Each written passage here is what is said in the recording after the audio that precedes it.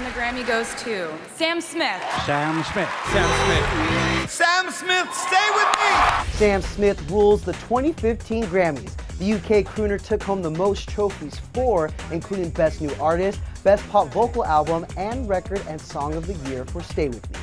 I want to thank the man who this record is about, who I fell in love with last year. Thank you so much for breaking my heart, because you got me 4 Grammys. Sam served it, and he slayed it tonight, sharing the stage with Mary J. Blige for a show-stopping performance.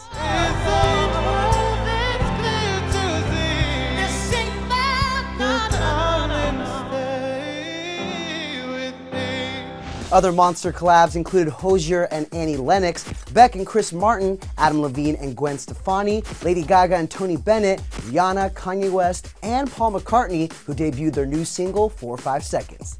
Now I'm 4 or 5 seconds from wildin', and we got 3 more days to Friday.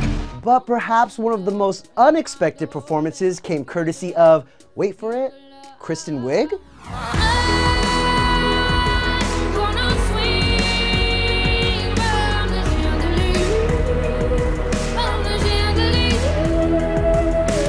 Wiig donned Sia's wig during Chandelier along with Sia Mini-Me, Maddie Ziegler.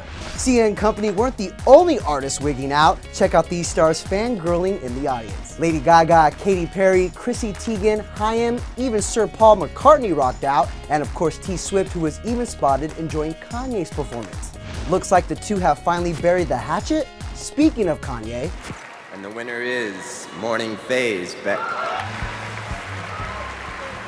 Beck beat out Beyonce, Sam Smith, and Pharrell for Album of the Year, and Kanye was 4 or 5 seconds from interrupting his acceptance speech.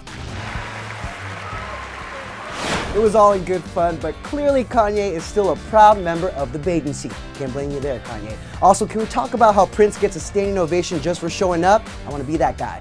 For that and more outrageous moments from the Grammys, be sure to visit the ET Tumblr page.